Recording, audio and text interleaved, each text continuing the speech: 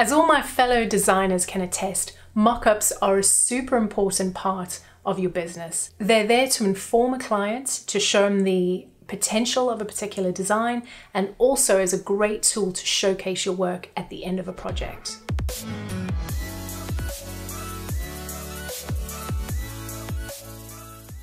So in a nutshell, a mock-up is a rendering of your design on a product. So the aim of a mock-up is not a fantasy story. It's there to inform your client accurately what your design is ultimately going to look like. Whether that's apparel design, an app, a business card, label design, packaging design, whatever the case may be. And it's used in both the beginning of a project to show the potential of a particular design, or at the end to showcase your work when you're all proud of it and you want to showcase it in the best way possible. So, saying all that, I've used mock-ups since I've started my freelance journey 2 years ago, and they're a very, very powerful way to showcase my work in my portfolio. But though I've used it in my freelance business, I haven't really used it in my print-on-demand business, because as you guys know, I have basically just relied on organic sales. I haven't done any kind of promotion up until November last year. So I had no need to up my mock-up game because I wasn't promoting my work. But that changed last year. I really wanted to make a push of some designs I was really proud of and that were selling really well last year and promote them even further on social media. So I needed some good mock-ups. Obviously, a lot of you use the staple Redbubble mock-ups that are available, and that's absolutely fine. But if you really want to push your work and show your design in the best way possible, it's time to get a little bit more creative with your mock-ups. And that was my intention last year in the run-up to Christmas. So if you follow me on Instagram, this is a post that I put up last year before Christmas, and I advertised it for about a week. And I made this mock-up of all my stickers for my new Redbubble shop, stickers that I wanted to sell over Christmas. So my aim here was to have a professional look and feel, to showcase all of my designs in one place. And with PlaceIt, the tool that we're going to be looking at today, it was super, super easy to do. Now, you guys should know that I get contacted by companies a lot for affiliate marketing and promoting their stuff, and I turn down the majority because I don't feel, if I'm not confident in the tool and I don't use it, I don't feel confident in promoting it to you.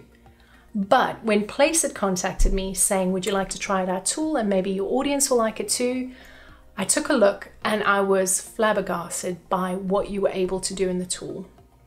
And as a designer, I always want to do everything myself. And when it came to looking at promoting my work for Christmas, my print-on-demand work in particular, again, I found myself days and days trying to mock up my work in different ways in order to advertise and promote. PlaceIt came along and it took a lot of the headache away. So today we're going to take a look at PlaceIt and look at all the possibilities when it comes to making mock-ups of your awesome t-shirt and home decor designs. So here are just some designs that I created in PlaceIt last year. Some mock-ups that I ended up putting on Pinterest. So I had my base t-shirts mock-up, and then I used that mock-up that I generated to go on a Pinterest pin mock-up within the tool as well, which was super handy. So how did I create those mock-ups? Well, before we look at that, let's just take a quick overview of PlaceIt itself. Now, I will admit that I haven't even scratched the surface on all the bits and pieces you can do. I mean, you can make anything from Twitch overlays to animated logos and all of that stuff. And I have unlimited access, so I have access to all of this stuff, but I have not even looked at it. There is so much here. So what I've focused on is obviously t-shirt mockups, home decor mockups, Pinterest pins. That's it. So that's what we'll go through. So if I go to mockups and go to apparel, we can see straight away, if I scroll down, there is a lot. there's a lot of templates we can use. So obviously I didn't have time to look at every single template, but when I first got access to the tool, I was just browsing. And what struck me was the amount of different models you get, male, female, different races, different ages. And it means that if your target audience is a certain type of person, you can show that through your model. And that's really, really cool. I tend to go for models like this guy, really laid back, because that's the kind of feel and the kind of audience that I'm going for, as opposed to someone that's overly modelly. But that choice is completely up to you. And if you decide not to go with a model, you can go with loads of these different flat lay mock-ups as well. So let's take a look at one of these as an example. We'll go with this one. And I can show you how easy it is to put this together.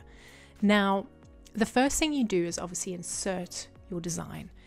And one thing to take note of is the fact that you are limited to 750 by 1200 pixels.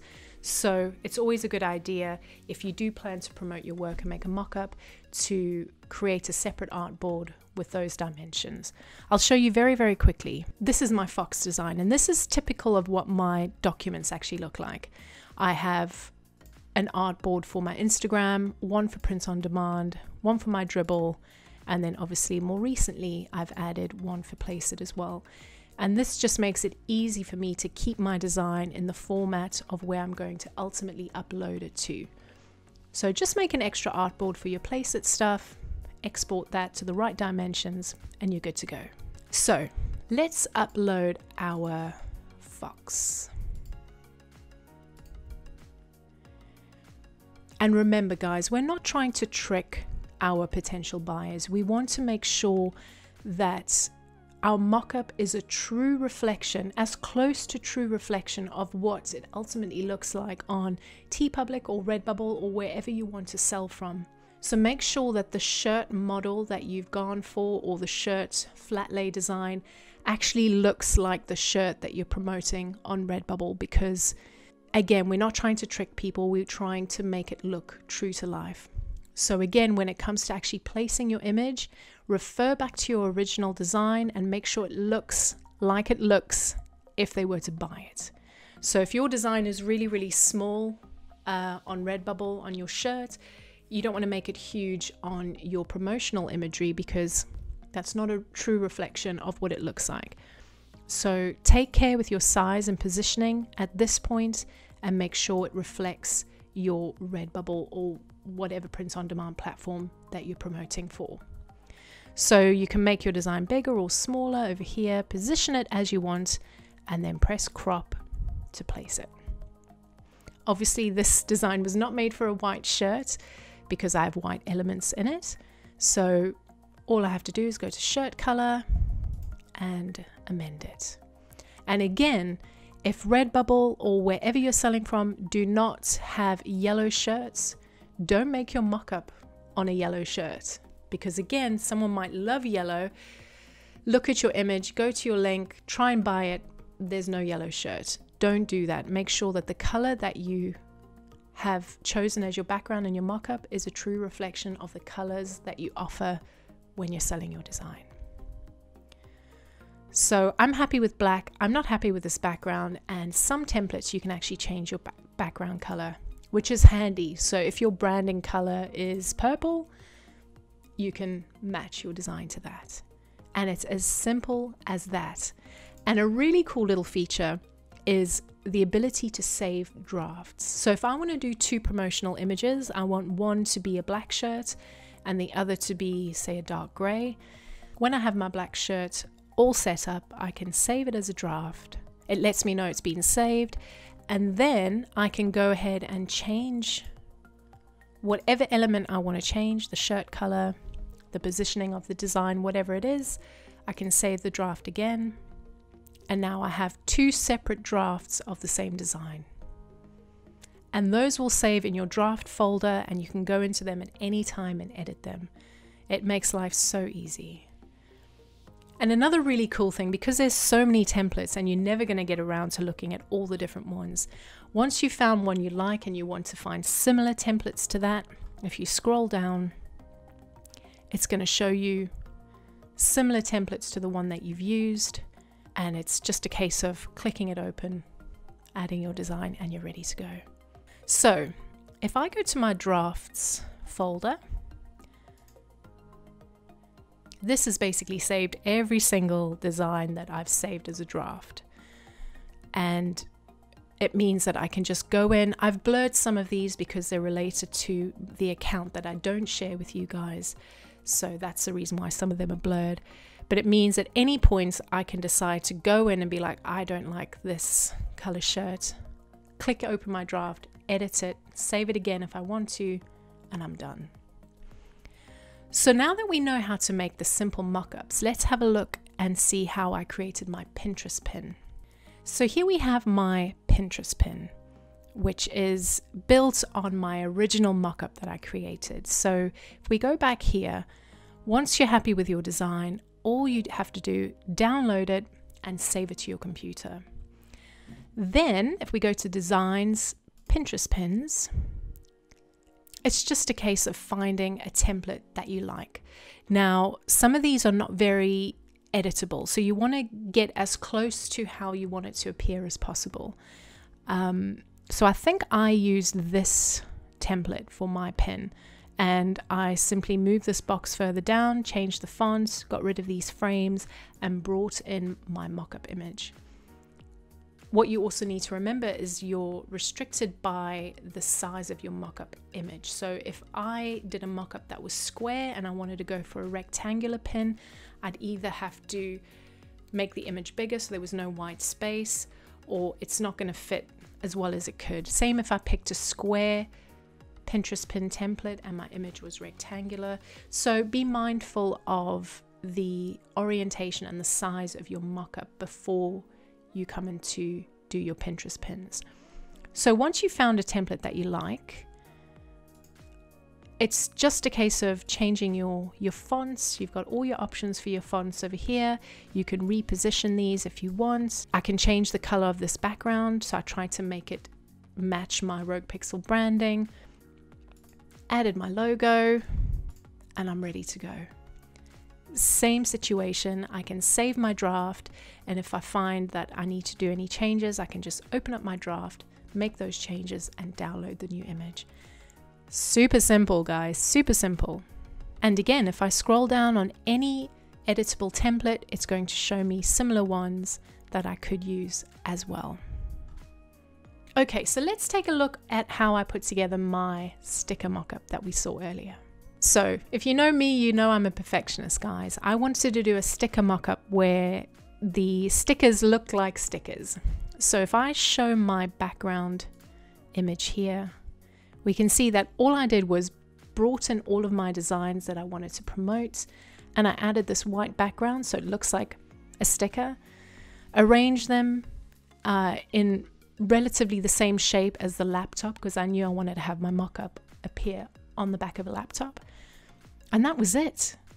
So obviously when it came to exporting, I just hid my background and exported that as a transparent PNG. And if we go back to PlaceIt and open up my drafts folder, so we're back in PlaceIt, and this is the template that I used to create that mockup. This is not the final version. I don't think I saved my final version, but it's close to it. And all it was a case of importing the image I just created in Illustrator and mocking it up on this laptop. In this case, as you know, it was an Instagram post, so I had no need to make a Pinterest pin out of it. This image was ready to go from this point.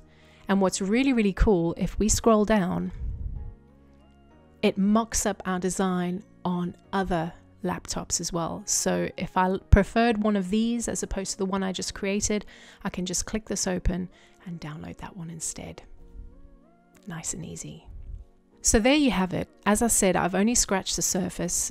I haven't really used PlaceIt for anything other than apparel and home decor and sticker mockups for now. But there is so much. There is so much, and they add new templates all the time. So I do encourage you, if you decide to try it out, try it out. You don't need a paid subscription to at least try the tool. I think if you try it without paying for it, there is a watermark over all your images, but it'll give you a good indication on whether this works for you. And remember, if your business is starting to grow, it's always a good idea, no matter what business it is, to invest the money that you make back into the business. So if you're starting to see regular sales, promote those designs more, get more eyes on them. That's something I learned last year, and it's something I'll continue to do this year. So now that we've said all that, what about pricing? Let's have a look. So at the moment, you can get PlaceIt the full unlimited access, which is mockups, designs, videos, logos, for $14.95 per month. That's if you choose to pay monthly. If you decide to go with an annual payment, it's $89.69, which works out to $747 per month at a 50% saving. So it's up to you guys. And full transparency, you know this bit, if you use my link in the description to subscribe to PlaceIt, I will make a commission on that sale, just so you know. So like I said, I don't do these videos often, guys, but when I come across a tool that I'm offered to try and see if my audience likes, and it's really good, I've got to share that with you guys. So I hope you enjoyed this video, and if you are willing to take your business to the next level, you can't go wrong with a tool like this. Get professional mockups. Yes, it's fine using the Redbubble mockups. That's what everyone uses. And the problem is that's what everyone uses. There's the same 4 models. It all looks the same. You can't change the background. So while it's all well and good, if you truly want to look professional and really build a brand around your shops, the next step is to make kick-ass mockups. Anyway, guys, I hope you enjoyed that video. Thank you to everybody who submitted designs in the design competition. I think I've had about 90 odd emails so far, and with a huge variety of types of designs, and it's been super fun having a look at those. But I want to see more, so we've got 4 weeks till the end of Feb. Submit your designs. If you have no idea what I'm talking about, see my previous video. I want your designs, I want your art on my walls. I want to try and support you as small independent artists. So that's it. I'll see you guys very, very soon. Next week, we're going to be doing 2020's income report for Print on Demand. So hopefully you'll join me for that. And in the meantime, stay safe, and I'll see you soon.